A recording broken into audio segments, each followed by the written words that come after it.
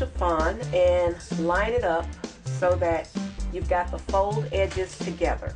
So we're going to put the fold edges together,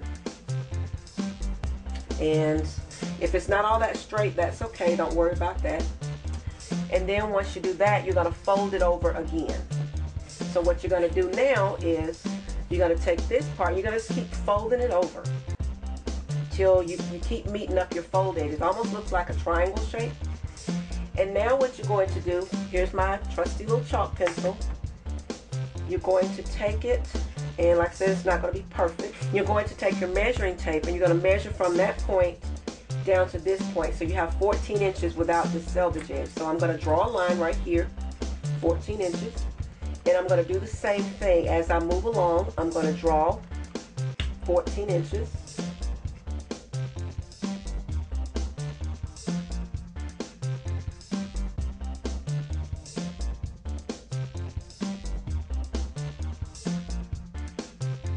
On the end, I'm doing 14 inches again.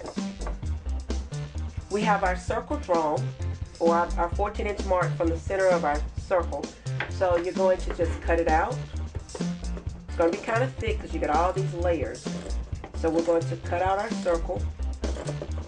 And it ain't got to be perfect. Like I said, just want to just cut it out.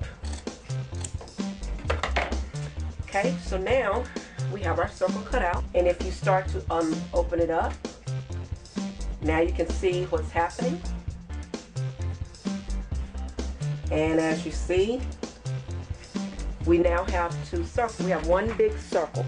As you can see, it's one big circle. We're just going to work with one of the circles now because this was actually two pieces, so I'm going to take one off.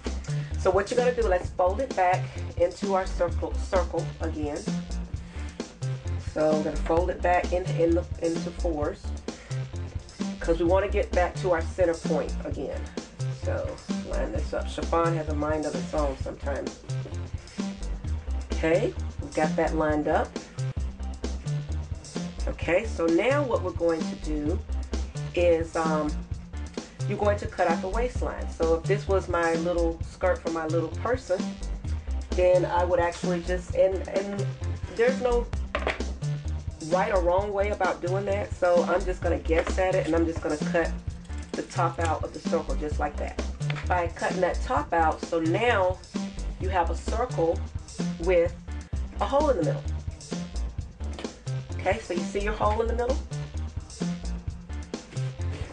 Of course, we know that this is not going to be anybody's waist, but the larger you cut it, the bigger it gets. Or in my case, I don't want to make this any larger because if I cut it out any more, I'm going to lose my width of my circle. So what I'm going to do now is, if you were making more than one circle, you would kind of cut this down and you would just have one. But as you can see, it looks like a little skirt.